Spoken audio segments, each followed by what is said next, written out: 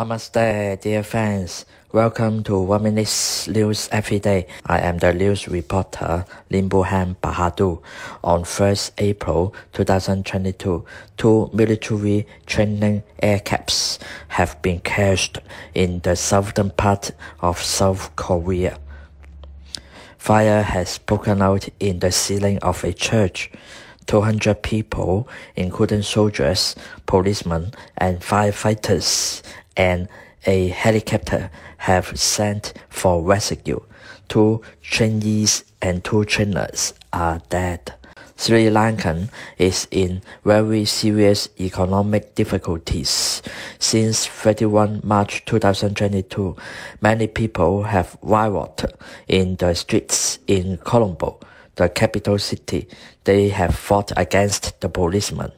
Police cars and military vehicles were burned. 53 people were arrested on 1st April 2022.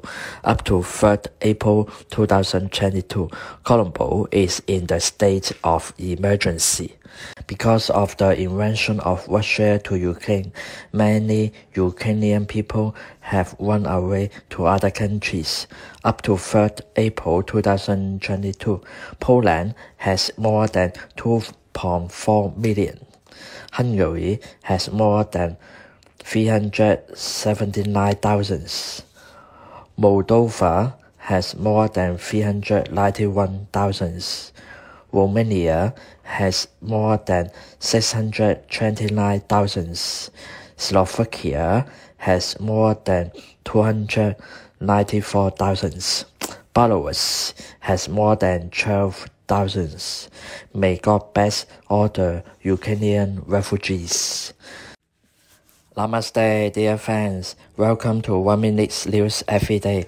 Today is 9 April 2022. I am the news reporter Limbu Hem Bahadur. On 7 April 2022, the United Nations General Assembly has made the decision to suspend the membership of Russia in United Nations Human Rights Council. 93 countries agree the decision. 24 countries disagree the decision. 58 countries have abstained from the decision.